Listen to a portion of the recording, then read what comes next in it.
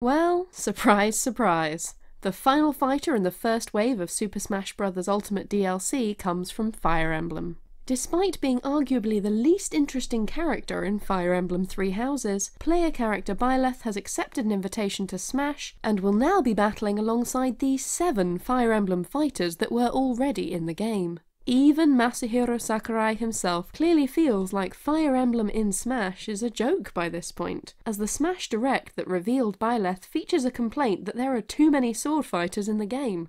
Why then, with so many Fire Emblem characters in Smash Bros. Already, has yet another been added to the mix?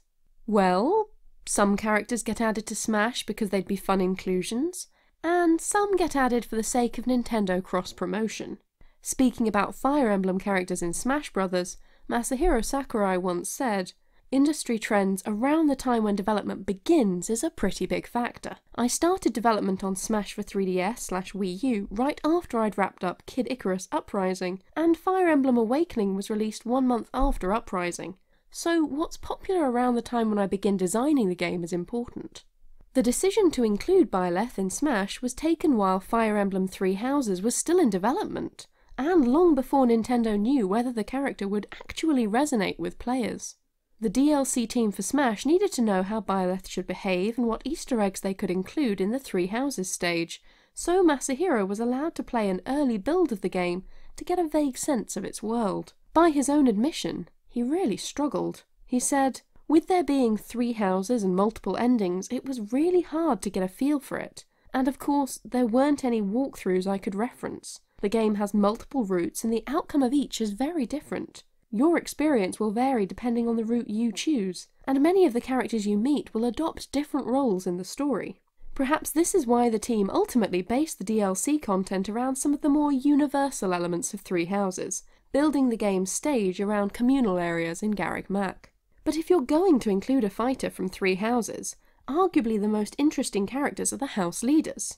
Why stick with Byleth instead of featuring Dimitri, Claude, or especially Edelgard, who arguably has the most influence of the 3 over the game's many branching storylines? Well, everyone at Nintendo knows that there's a definite benefit to sticking with the simplest, easiest option, especially when building a character in a game that hasn't been released yet. Masahiro has been burned in the past by assuming that a Fire Emblem game's plot and characters will remain static throughout development.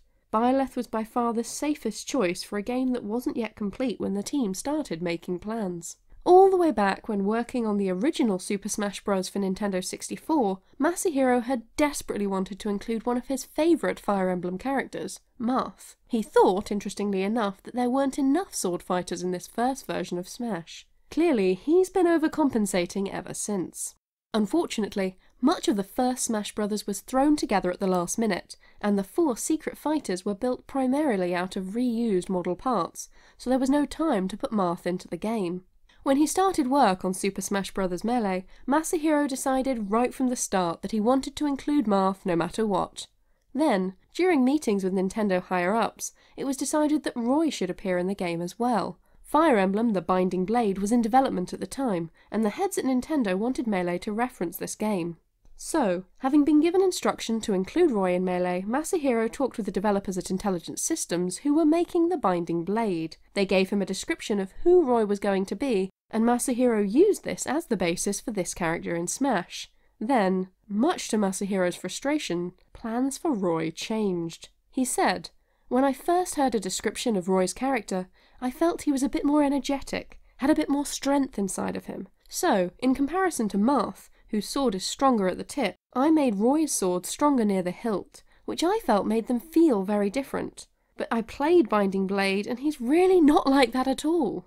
In terms of personality, he's mostly the same as Marth. But in Melee, Roy is expressed as a very strong character because that's how I envisioned him during the development phase." I just want to make it clear his representation in Melee is not because I didn't understand his character. Speaking about this many years after the fact, Masahiro said, "I wasn't that angry, but he clearly wasn't very impressed."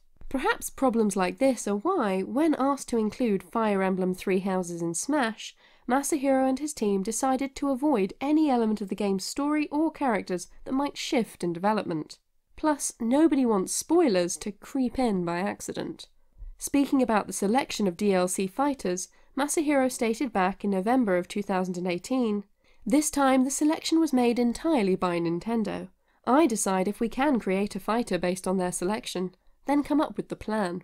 So, from the sounds of it, Nintendo decided that Smash really needed a fighter from Fire Emblem Three Houses, and Masahiro's team at Sora Limited decided on the safest, broadest possible choice that would make development as uncomplicated as possible. Sometimes that's just how game development goes. They can't all be left-field surprises like Joker. At least 6 more characters are still on the horizon.